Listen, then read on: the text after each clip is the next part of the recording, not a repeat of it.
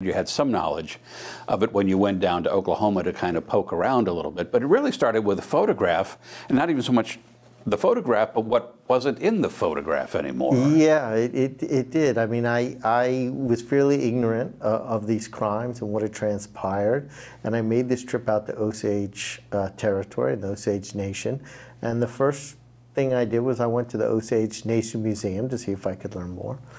And when I was there, I saw this great photograph. It was taken in 1924. It shows members of the Osage Nation along with white settlers. Looks very innocent from afar. But I noticed that a portion of that photograph was missing, and I asked the then museum director, Catherine Reckwood, I said, well, you know, why is that part of the photograph not there? And she said it had contained a figure so frightening she had decided to remove it, and she pointed to that missing panel, and she said, the devil was standing right there.